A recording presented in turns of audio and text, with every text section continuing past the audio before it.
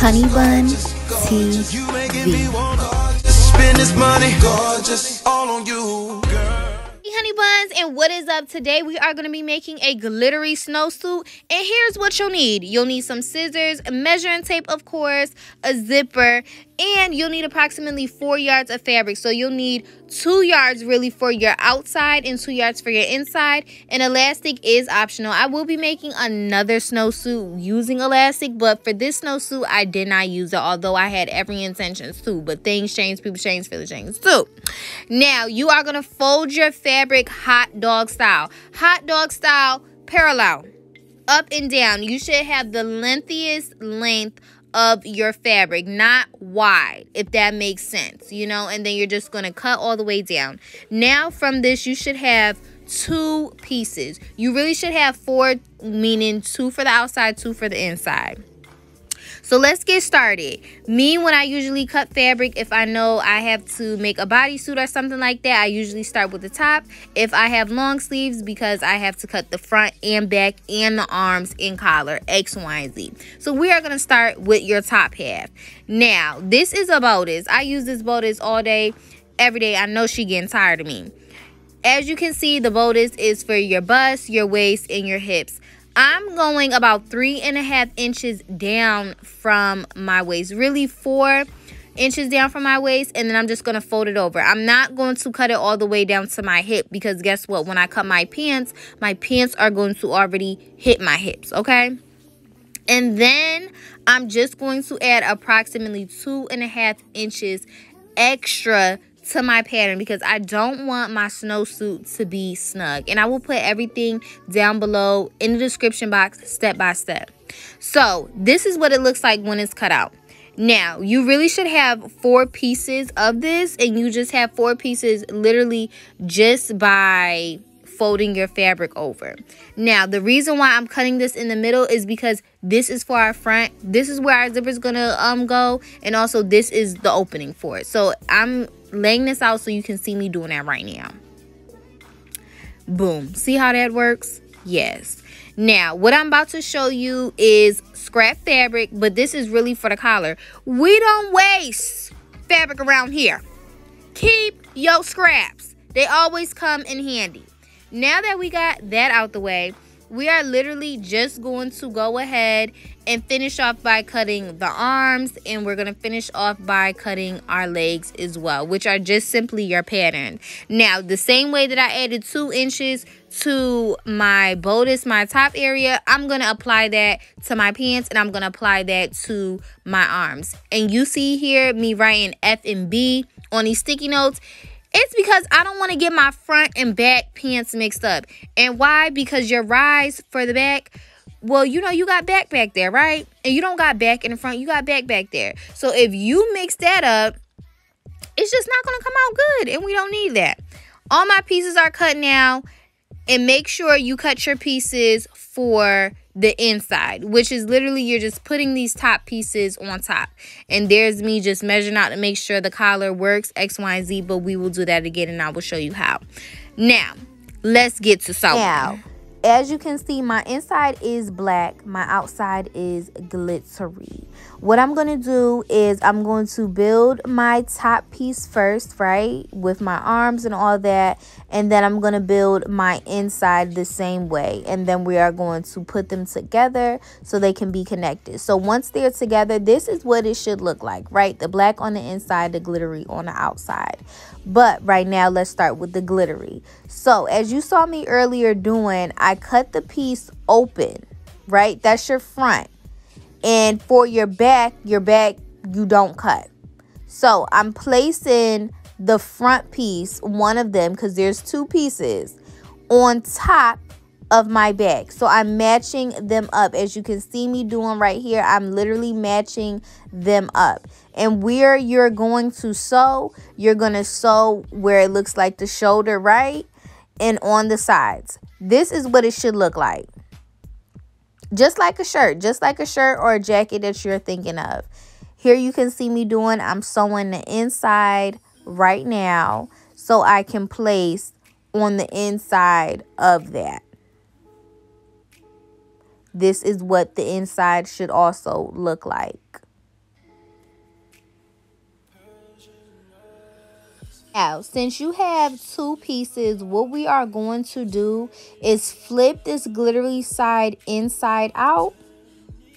And you are going to do the same for the black, which it low-key does not matter, but it does in this instance for the simple fact you need to make sure your seams are both facing outward and are lined up to each other, as you can see me here doing. So it should be seam to seam.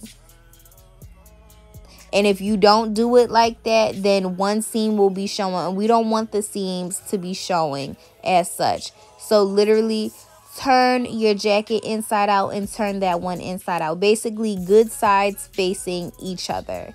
So I'm just fixing it to make sure everything lines up and matches up. And if it doesn't match up right away, if you made a mistake and made the fabric cut the fabric too big, it's definitely okay. Pin it to make sure that it stays in place on the machine. So now I'm just sewing it down. And what are we going to leave open? We're going to leave the bottom open so we can literally turn it inside out. So leave the bottom open as well as the top. And this is what I mean by that. Literally. As you can see me doing. You see that the top is open and so is the bottom. Right.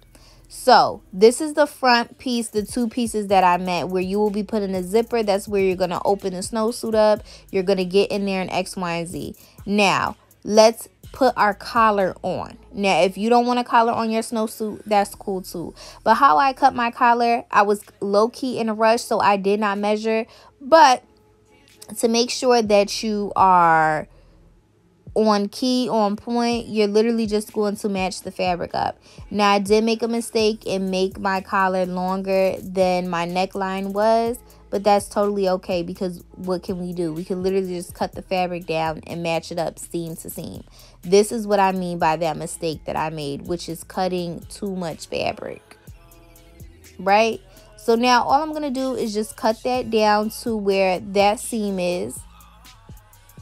And then I'm going to place it on there. So now I'm just cutting it, seeing if this size will work. No, I got to cut it more. And once I do this final cut, it will match up. I'm going to sew that down. I'm going to flip it inside out, of course. And then once we place it, we'll flip it inside out. We're literally going to sew it on, matching up those seams. So you see me matching that seam up right there, matching that seam up and making sure the other seams are matched up with it. So go ahead and do that, match them up, and then sew. And as you're sewing, just making sure that sometimes fabric really can slip, but you're just going to make sure that your fabric is on one accord and all pieces are literally on top of each other, stacked, almost like a peanut butter and jelly sandwich. And you can see me doing that right here. Now that we are basically halfway done with our top part, we're going to need to add the arms. But as you can see, this is what it should look like. You see that collar, you see that arm opening.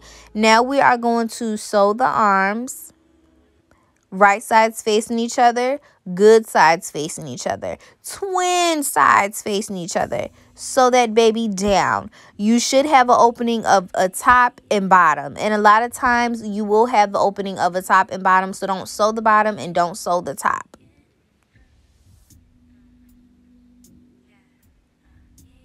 Now we're going to move on to the pants. Same thing. But the only thing is we are going to sew, as you can see this curve, that is the crotch area right there. And you want to make sure that this is the front or the back. I had to double check and make sure if it was a front and a back, because sometimes I be getting confused. And you do not want to make the mistake of sewing your back to the front and sewing your front to the back, because it will be placed on you funny. It's like putting your pants on backwards. These are how the pants should look. And you're going to do the back. And after you do the back, this is what it should look like. You're going to place it on top of each other.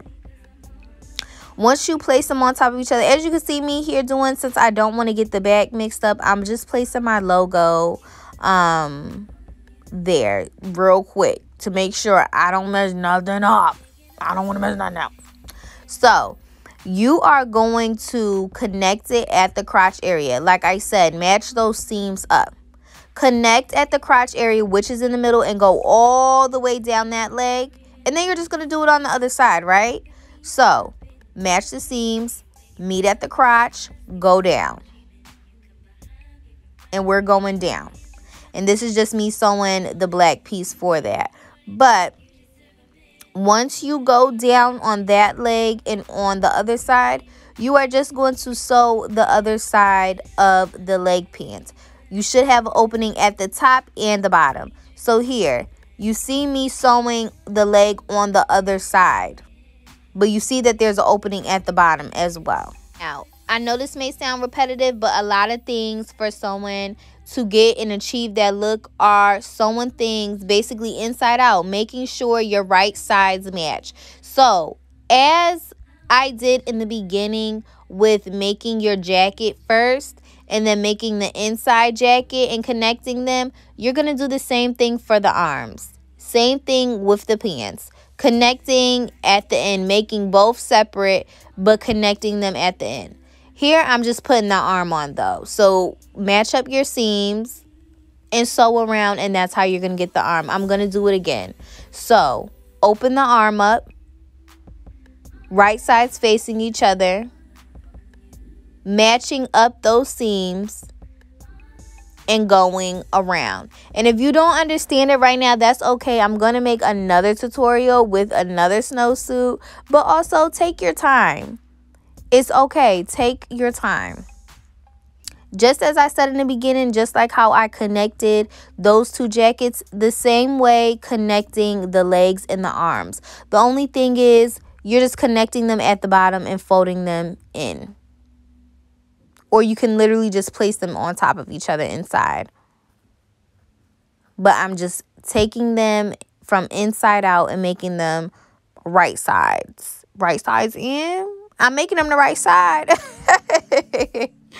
Anyways, now here I'm just sewing the back of the pants to get any excess fabric off to keep them connected.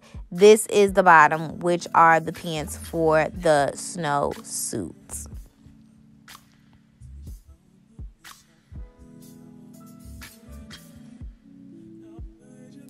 Now, you have your pants, but where's your top? Get your top right. And how are we going to connect this? We are going to find out where is the middle of this top section. So I'm just about to fold it so I can line my seams up, honey. I'm lining them up. I'm finding the middle. And I'm going to match the middle seam with the middle seam on my pants as well as the other seams. All it is really is you're basically sewing in a circle. So you see how I'm matching up those seams? You're going to sew all the way around until your jacket basically closes. But remember, we have an opening for the zipper to sew there. So go ahead and sew, match those seams up as you see me doing.